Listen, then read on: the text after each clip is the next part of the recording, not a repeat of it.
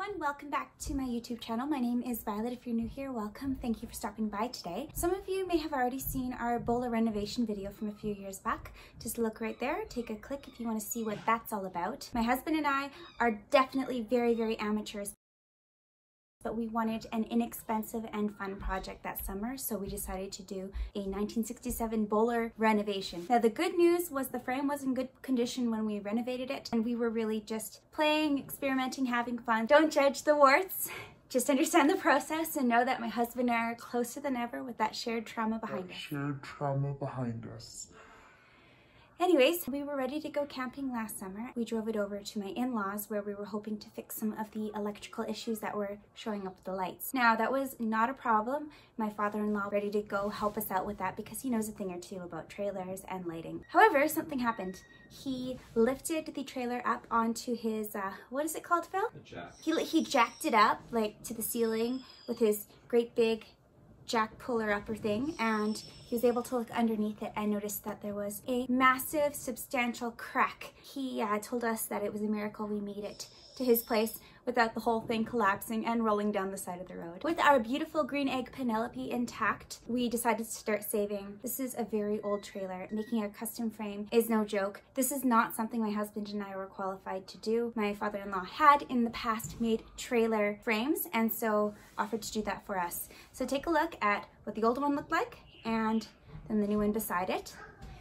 He trusted us, however, to paint the new frame he fabricated for us. I wanted to share with you painting our new frame and setting it on the new trailer.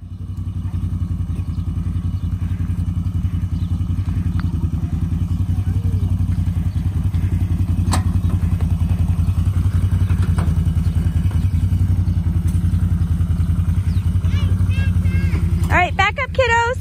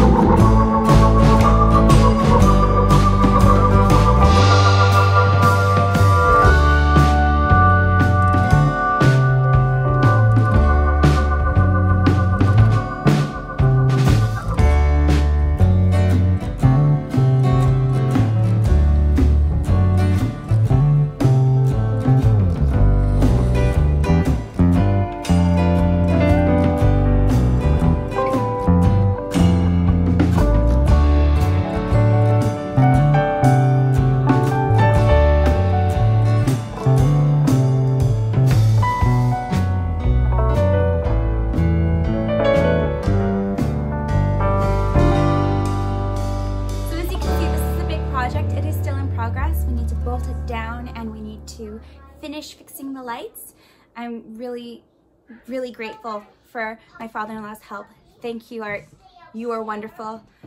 Oh my gosh, you saved our lives. I honestly have nightmares about us driving with the truck and fishtailing big time and flipping over the side of the highway with a trailer that's coming off. So the next video on the Boler hopefully will give you an update on the progress we make with the lights. As well, we are hoping to fix the door because it's not sitting very well on its hinges, and we're hoping with that to do some air stripping.